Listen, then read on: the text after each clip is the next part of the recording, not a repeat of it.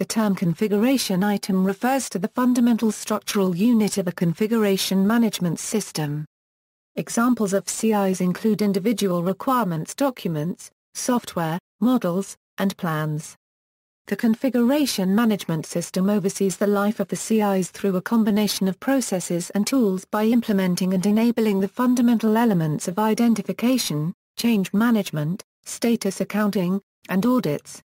This system aims to avoid the introduction of errors related to lack of testing as well as of incompatibilities with other CIs.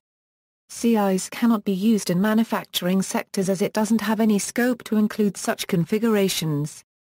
Even though CIs are not mandatory in this domain, but having a version management of bill of material is essential. The term configuration item can be applied to anything designated for the application of the elements of configuration management and treated as a single entity in the configuration management system. The entity must be uniquely identified so that it can be distinguished from all other configuration items. From the perspective of the implementer of a change, the CI is the what of the change. Altering a specific baseline version of a configuration item creates a new version of the same configuration item, itself a baseline. In examining the effect of a change, two of the questions that must be asked are: what configuration items are affected? How have the configuration items been affected? The use of the CI within a product can be traced in a robust status accounting system. The CI is subject to acceptance verification based on established criteria.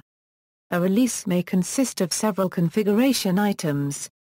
The set of changes to each configuration item will appear in the release notes, and the notes may contain specific headings for each configuration item. A complex hardware configuration item may have many levels of configuration items beneath its top level. Each configuration item level must meet the same fundamental elements of the configuration management system. In addition to its purpose in the implementation and management of a change, each configuration item's listing and definition should act as a common vocabulary across all groups connected to the product. One should define the CI at a level such that an individual involved with product marketing and an individual responsible for implementation can agree to a common definition when they use the name of the configuration item. Selection and identification of configuration items for a particular project can be seen as the first step in developing an overall architecture of the product from the top down.